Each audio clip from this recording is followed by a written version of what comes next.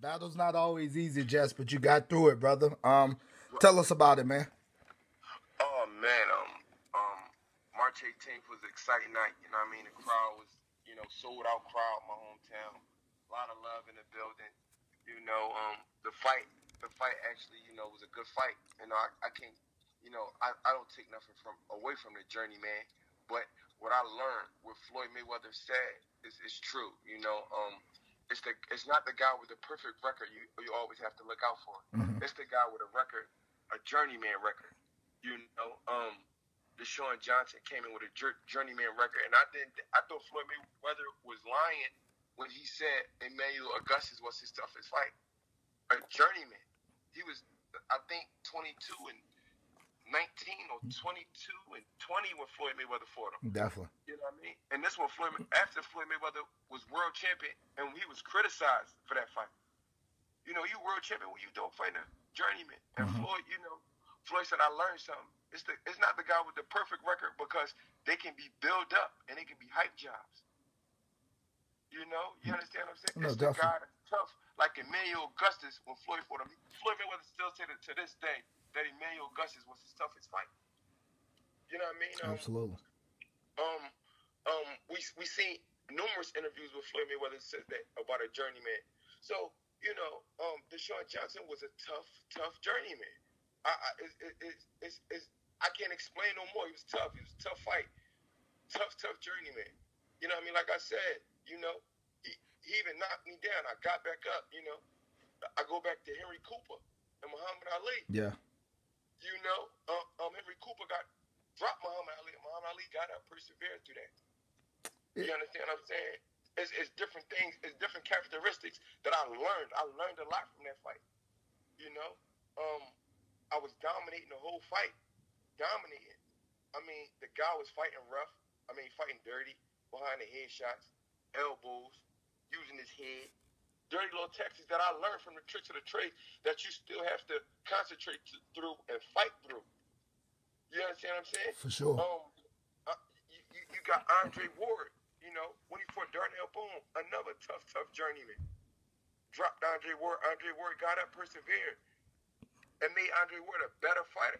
Each of these fights that I'm naming, every time a fighter came out, it made him a better fighter than what they already were. They always say in boxing, Jesse, sometimes you learn, it wasn't a loss, but sometimes you learn more from adversity than success. It sounds like that's kind of the direction you're going in this. Like you learn more from this tough fight than you did in some of your, more successful fights. Right. I learned more from this fight than I did when I fought on the May 2nd card, when I fought a guy that was undefeated, 18-0. Uh-huh. I learned more from this fight than that fight. You know what I'm saying? Like, I really, truly believe that Emmanuel Augustus was Floyd Mayweather's hardest fight now. I really, truly believe him when he say that. A Journeyman, a tough Journeyman like that. You know what I mean? Floyd Mayweather was already world champion. He was fighting a guy that was 22 and 19. And Emmanuel Augustus.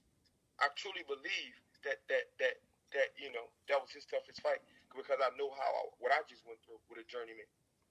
You feel like he's your Emmanuel Augustus, and if so, how do you elevate your game? Because like you said, when you name Sir Henry Cooper, Emmanuel Augustus, Darnell Boone, those guys elevated their game after those type of fights.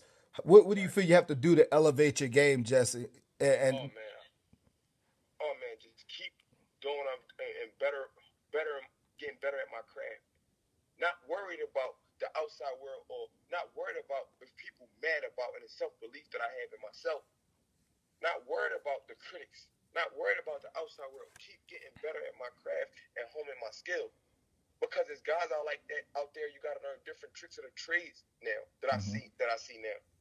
You gotta learn different tricks. You gotta learn different things in there that these guys don't, that this guy did to me, that made me look at things a whole lot more. I got a whole new outlook on the craft of boxing, the art of it, the skullduggery of it all, the cuttingness of it all. I got a whole new outlook on it. You know what I mean?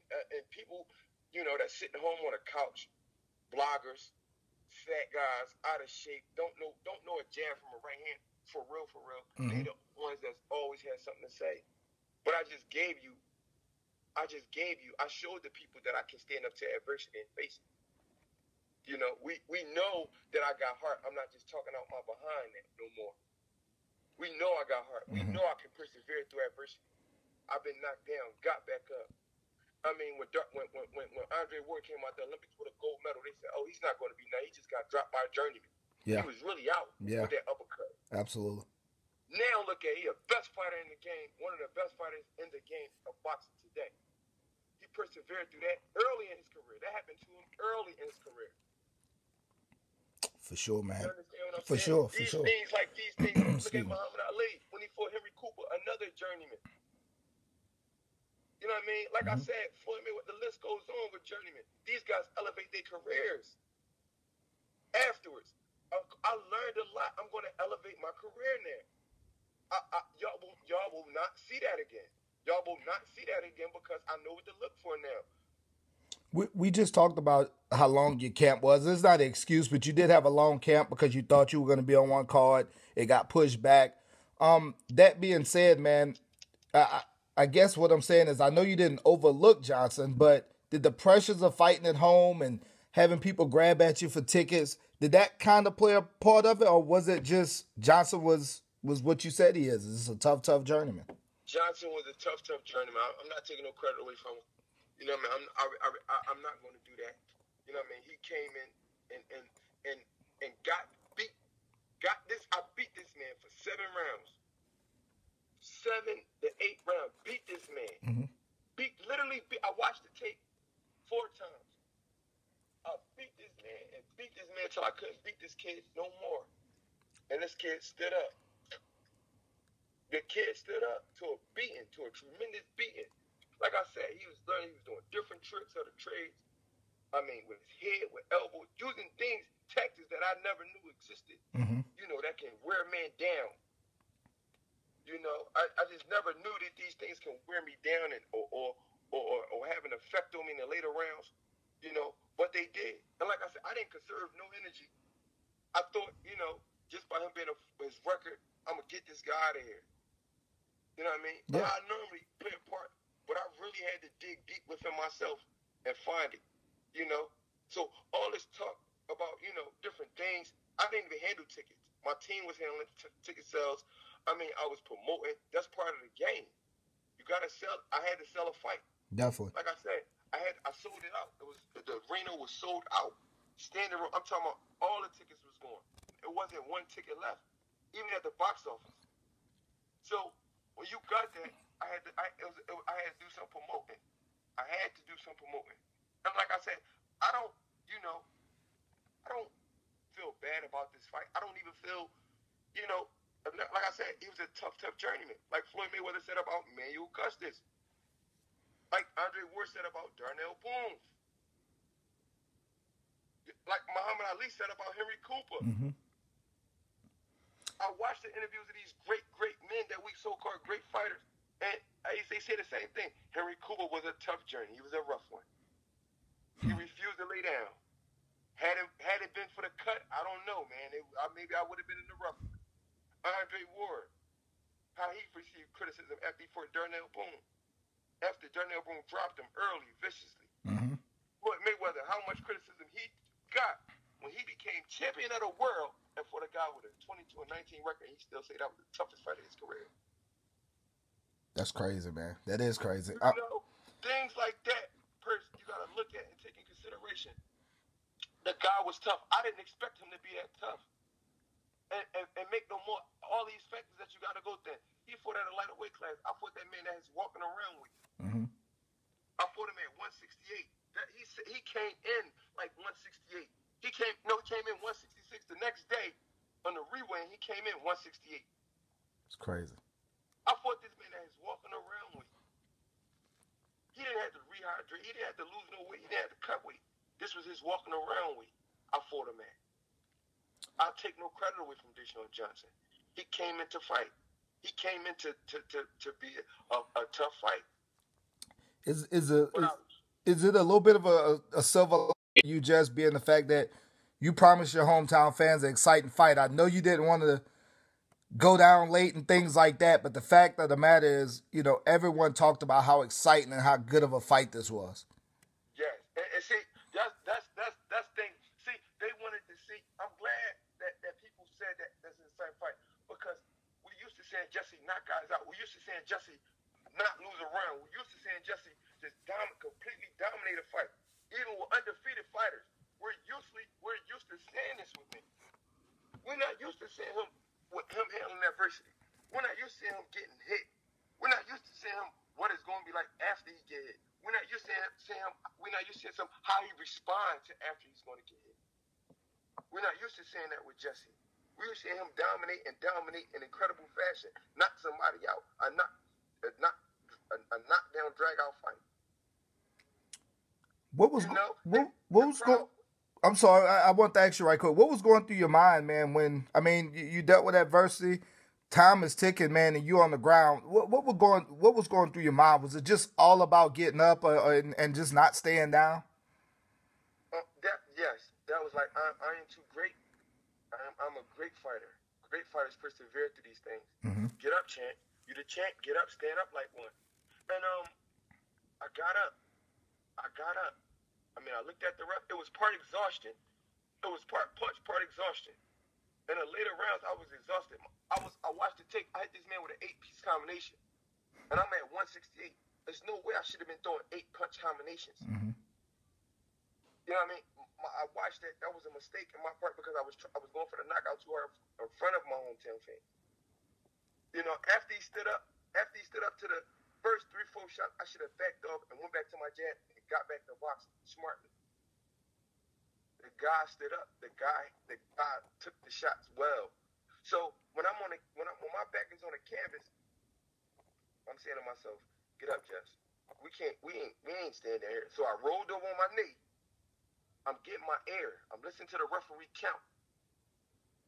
I'm listening to the referee count. Mm-hmm. I'm listening to the referee count, and then I get right up. I get right up and take a deep breath and tuck my chin, put my hands up, and I proceeded to, keep boxing and moving. I proceeded that. My legs was there. My faculties was there. My mind was still there. Everything was still there. I got hit with a punch. Like I said, it was part punch, part exhaustion. Mm-hmm. He tried the same punch 3 times. I got caught with the third one. You know what I mean? Uh-huh. He tried the same punch 3 times. Mm-hmm. I was exhausted, exhilarated. I punched myself out. Like I said, I learned a lot from that fight. I learned what you have to do in that fight. I learned different things. So, like I said, when I went down, I got up. I went on my knee. I listened to the ref count to 8. I kept getting my air as much as I can. I'm getting my air, and then I jumped up at 8. I said, "Come on, let's go." In my mind, I said, let's fight. Let's fight now. I put my hands up. I proceeded to step to him. The bell said, "Ding." I put my hands up automatically because I knew I had won the fight. No question about it. Mm-hmm. And I won unanimously. It wasn't a split decision. It wasn't a majority decision. It wasn't even close. He had good moments. He had a good moment. He didn't have a good fight. He didn't have a good round. He had a good moment. Mm-hmm. You put up a picture, Jess, with your dad, and you said this. You think that's the most proudest you've ever seen him of you. Do you think that was just because he saw you go through? So every trainer, every father want to know if their fighter or their son has that dog in him. Do you think he was so proud of you, more so than your dominating wins, because he saw you had what it take to be a fighter? Absolutely. And it's just like, and I'm just so astounded. I was so astounded by that, but I was so proud after that because I gained my father's respect. Mm-hmm. I don't think I knew my dad respected me, but he come from that old school. He come from that old school mentality where them fighters only respect them type of fighters. Yeah. That get up and that keep rumbling hard and that keep fighting. Get up, knock them Joe Frazier type fighters. Mm-hmm. That's all my dad understands. Them guys got his respect. He said Joe Frazier was his favorite fighter, my dad. Joe Frazier is my dad's idol. Mm-hmm. I got knocked down. I got up. My dad cried and said, "Man, I love you. That was the best I ever seen you look, son." And that means more to me than the actual fight. And that means more to me than what anybody got to say, any critic, anybody. For my dad to say that out of all my fights I had, it's like, you know, I'm getting teary-eyed right now because, you know, that's all I ever wanted. Mm-hmm. My whole career. Mm-hmm. It's my dad approval, man. To stamp me and say, son, you got what it takes.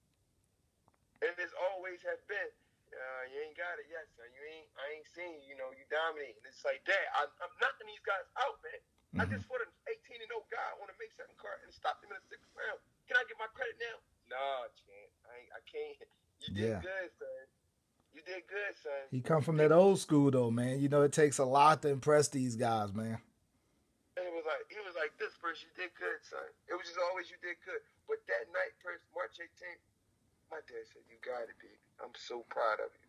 Hugged me, embraced me, held me for like 5 minutes in his arms, man. I'm sure that was a win for you in itself, you know? That was the moment of that whole night that I took and I still cherish to this day. That will always be a moment in the history of I think that's the greatest accomplishment even than the May 2nd fight. That's good stuff. I think that's a greater accomplishment than that, to see my father, you know, embrace me like that.